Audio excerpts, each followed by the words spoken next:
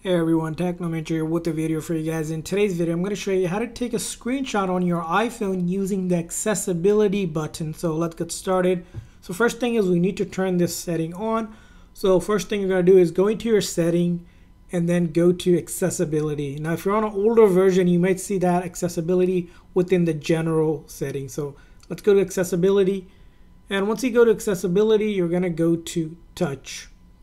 And once you're in your touch, you're going to see assistive touch. So we need to turn assistive touch on. This is going to bring up a virtual home button on your screen that you can move around. And then we can exit out. And whenever you're ready to screenshot, simply tap on that button and then click on device and then click on more. And then there is the option to screenshot. So whenever you're ready, if you click on that, it's going to take a screenshot just like that.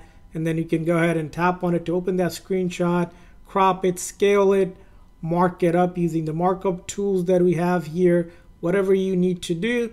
And then you can share it, trash it, or click on done to save it to photos, files, or quick notes, or copy and delete, whatever it is. So I'm just going to go ahead and save it to photos, and it will be saved to the Photos app just like that.